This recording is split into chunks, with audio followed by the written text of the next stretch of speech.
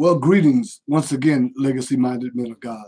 This is Dr. John L. Mack, and it's my honor and privilege to be able to come and share with you information for your elevation and transformation. Listen, when they asked me to come back and share with you, I was like, what, Lord, what would you like me to share with the brothers that's going to give them an impact and influence them to become better legacy-minded men, that their legacy would be able to go forward, that they would be able to do what you've called them to do and to be who you designed them to be. Because all too often we get caught up in a lot of the nuances of life, and we find ourselves unable to move forward toward the dream or the goal or the plan that we have set out for our life, or that God has developed and designed for our life. So one of the setbacks that I've discovered early on is the power of losing and the impact of loss. So all too often, when we endeavor to do something, we find ourselves coming up against a brick wall. We find ourselves in front of an insurmountable object. We find ourselves unable to get the victory that we set out to achieve. And we find ourselves, because of that struggle, because of that setback, we find ourselves giving up, becoming depressed, no longer putting forth the effort necessary to achieve the end result. All of us fail in life. All of us have failures and setbacks and losses. When you get out there every Sunday afternoon, any given Sunday, there are two teams that are on the battlefield, and they're going against each other. One wants to win, the other one wants to win. And as a fan, I want one to win over the other because this is my team. But at the end of the day, only one will win. Now we've got this whole thing a little skewed because we give medals just for participation. We give medals for just being in the game. Well, there's something healthy about competition. Competition breeds excellence. Competition brings out the best in us and allows us to continue to struggle, knowing that if we overcome, there's a reward or there's a prize. So when we find ourselves in this battlefield, in this arena of conflict, and we find ourselves losing, we find ourselves not on the winning side of the coin. What happens to us? We often give up. We often deny ourselves the ability to continue on. We stop. We quit. And so I want to talk to you today about lessons that I've learned from losing. You see, losing isn't always final. Losing isn't always the last word on the subject. Sometimes losing means that we have just found a way that doesn't work. And, you look at the story of Formula 409. Everybody knows about Formula 409. It's a great cleaner. It makes things better. But what happens? With Formula 409, the inventor or the guy that formulated this formula went through 408 different iterations that did not work. Did he give up? No. At number 49, he says, hey, I found 49 ways that won't work. Let me try it again. And then on the 45th, on the 50th, on the 60th time, on the 100th time, he could have given up easily, and nobody would have counted him as a loser. Everybody would have said, okay, hey, great try. You go, guy, do something else. But no, he knew that there was an answer in the formulation of a product that could do the job that he needed done. So he continued on, 300, 400. At the 400th time, that was enough time where most men would have just said, hey, I'm sorry. This just isn't going to work. I give up. The answer is not here. This is not humanly possible. This is not the perfection that I'm seeking isn't possible. Let me just do an aside. Perfect is the enemy of great. You see, we try to be great. We try to be perfect, and we end up, because we can't reach perfection. Perfection never gets done. Done is better than perfect, because perfect never gets done. But as you keep going on and on, he continued on until he came up with the 409th time he was able to have success. all those losses, he didn't count them as L's. He counted them as lessons learned of what he could or should or what needed to be done. So when I started looking at my own life, I realized that there was a pattern that I was engaged in. And this pattern was taking me from point A to point B, was taking me from the desired result that I had in my mind, the vision, the goal, the plan. It was taking me through steps. And along those steps, there were some dips and some valleys, as well as some hills and some peaks. I could have quit at the peaks, at the dips and the valleys, but I never would have reached the pinnacle or the success that I was seeking. So what did I do? I continued, and I used those losses as lessons to be able to help me effectively accomplish the goal that I was seeking. So in those patterns, in those methodologies that I was dealing with, I realized, okay, there's a lesson in losing. And I want to share with you the lessons that I found in that word losing, L-O-S-I-N-G. So we're going to start with that first letter of losing, and that's the L. And that means this: losing isn't failure. It's not failing. When you lose in a particular battle that you're fighting, and you lose that battle, you don't give up and say, the war is over, I give up, I surrender. No, you said, I'm going to attack it again. I'm going to attempt again. I'm going to try again. So when you realize that first valuable lesson, that losing isn't failing, but that is learning that way that you're endeavoring is not the way that's going to work.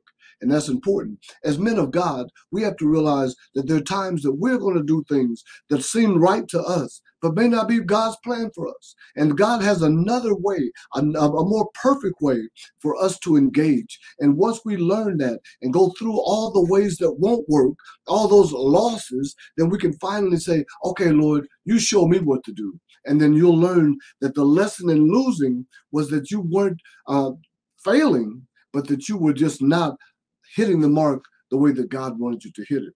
And now the O stands for this. It means opportunities can start with losses. That every time you lose, that you can throw your hands up and quit, or you can say, okay, what was the lesson in that? And in that lesson is an opportunity to try again another more effective way that's going to get the result that you're looking for. So the second, that O means opportunities can start with losses. And guess what? When you realize that opportunities start with losses, then you encounter that setback, you won't give up. Instead, you realize that setbacks are setups for comebacks. And that's what the S means, that setback.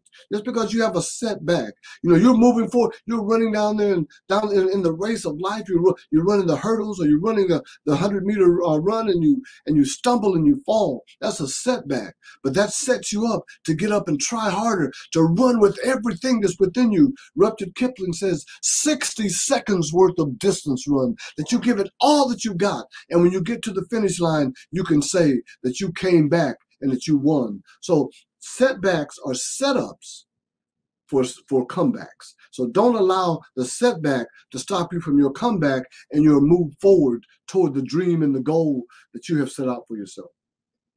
Now, the next letter is I, and I means incidents of loss inspire gain. Think about that for a moment. When you have an incident that ends in loss, are you inspired to get up and to win again? Are you inspired to get up and to gain? Or are you just resigned to just lay down in that heap of frustration and loss and just count it over and just give up and say, oh, well, I tried. My friend, Dr. Wendy Talley says, try is a premeditated lie, that you've already made up your mind when you said that you're going to try, that you're not going to give it your best, that you're not going to endeavor and engage with excellence, but that instead that you're going to just be able to say, well, at least I tried. Trying isn't enough. Yoda says there's no try, there's just do. And you Star Wars fan will appreciate that reference. So we realize that incidents of loss inspired gain. Every time we lose, we should be inspired to get up and try harder and win more, to do more, to try another way, to do something different, that you're inspired to win. You're inspired to gain. Napoleon Hill, in that epic book, Think and Grow Rich, talked about inspiration to action. You know, when we could go on and on about that, but let me just share this. The N stands for never quit, even if you're losing, even if it seems like it's over. We talked about Napoleon Hill and the story of the man that was looking for the gold, and he was 10 foot, he was 3 feet from gold, but he gave up, sold everything. The guy that bought the gold mine and the equipment realized, hey, I don't know very much about this. I'm going to go to an expert. The expert told him 3 foot further, he would find the gold. He did. His life was changed. The other guy ended up selling insurance. Well, never quit, even if you're losing, even if it seems like it's over. You can be 3 feet from gold. You can be just one attempt away from realizing exactly what you wanted to realize in life. So as men of God, we have to realize that never quitting is the new mantra, that we don't give up, that we continue on and you try again and again and again. Shakespeare said tomorrow and tomorrow and tomorrow creeps in this petty pace of day-to-day life, and all our yesterdays have lighted fools their way to death. Out, brief candle. Life is but a vapor, and that vapor can just be extinguished, or you can continue with just that vapor. And even on the vapors that you can come and push yourself toward that final finish goal, that finish line, and that you can still win. You can win again. And finally, the G means this: get over losing and try again. If you didn't win this time, if you didn't win that time, that doesn't mean that you won't win the next time. Ray Kroc was 50-some years old when he founded McDonald's. Colonel Sanders was almost 60 or 70.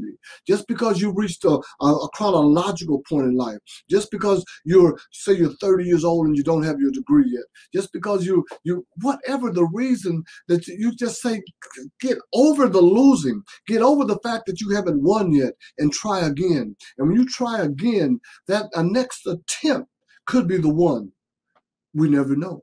You know, in sales, they tell you that it's a numbers game, and that if 100 people come in, that the law of averages say that 20% of them will actually purchase. So you can stumble over that 20%. The only thing is, most people don't know of that 100, which are the 20. So the 80 that say no, the 80 that doesn't purchase or won't buy, makes them so frustrated and so jaded that they give up, not realizing that 20 is great. In baseball, if you bet 300 out of 1,000, if you bet 300, you're paid millions of dollars. But that means it's 700 times that you either struck out or didn't make it to the base. 700 times, that 3 times more you failed, you lost. But they'll pay you millions for that 300%, that 30%.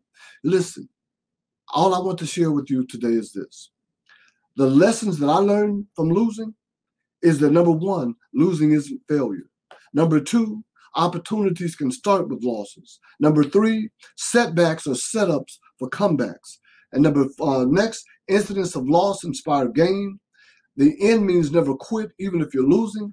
And the G means get over losing and try again.